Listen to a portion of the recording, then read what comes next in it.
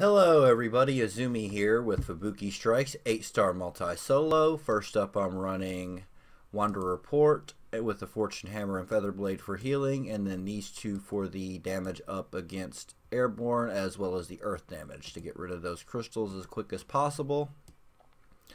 Next is going to be Gem God Yord with her X, and then the other version of it staggered off because of Stone Skin and Sure Shot for 2 turns. So if both of those proc, then I will have that up full time. And the Combat Fan, which is just a decent weapon all around and has counterattack.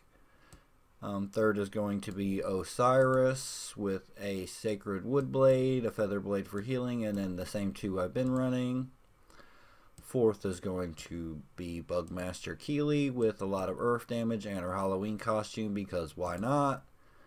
And because the game forces me to have her all the time, gives me a lot of her, Bubble Blaster Sobel. Might as well put her to use somewhere, right? So here we go.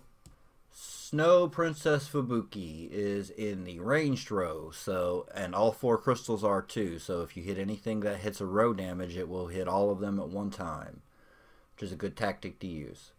She is considered Therian and is airborne. Her action skill is Silver Snow, and that is 150% water attack damage and freeze for 3 turns to the 3 farthest enemies, as well as Fire Wound and Burn Resistance 100% up for 3 turns to herself. Freeze applies only to humans and Therians. Her action skill is going to be Water Attack damage and freeze for 3 turns to all heroes in the Connect battle. Freeze applies to humans, Therians, Jotuns, and Beast. Additionally, at 8-star, they're going to have Mist Field, which is active in the 2nd and 3rd HP bars. So bring your Mist Field characters, or you're going to miss a lot, and then it's going to be a pain. The most effective elements are going to be Earth, but if you need filler weapons for that, Fubuki herself is pretty weak to Dark, so keep that in mind. But the dark damage is going to be hard to get rid of the crystals that way. Again, steer clear of using humans, Therians, Jotun, and Beast. The closest set of crystals to Fubuki will give her buff swipe for 3 turns, as well as 1 random stat 50% down for 2 turns to all of your allies. And the possible stat debuffs you can get are attack and magic attack. The outer set of crystals gives you hits with water attack damage and slow for 3 turns to all enemies, and the slow effect applies to all grounded enemies. So all your grounded heroes are going to get slowed. Get rid of those outer crystals as quick as possible, then you don't have to deal with that. As well as they also give the Aqua Field at 7-star and the High Aqua Field at 8-star.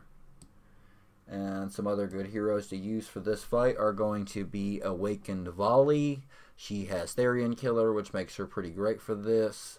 If you need a healer, you can use Noah or Erd. Valkyrie Harist works fairly well. You can use Camille as a tank.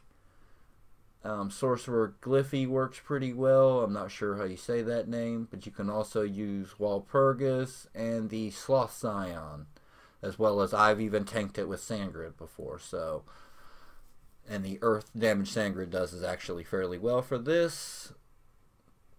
So we're about done here. Not much else to say. The snow staff that you can get for farming up her tokens is actually really well as a starter equipment. So, you know, get a couple of those. They hit the back row with slow effect. It's not too bad. And we're almost done. Come on, come on. Another hit or two. There we go. We'll check out how much combined damage it took to kill her. I had 1 minute and 49 seconds left, and I did almost 5 million damage. So there you go. That's it for this. Thank you for watching.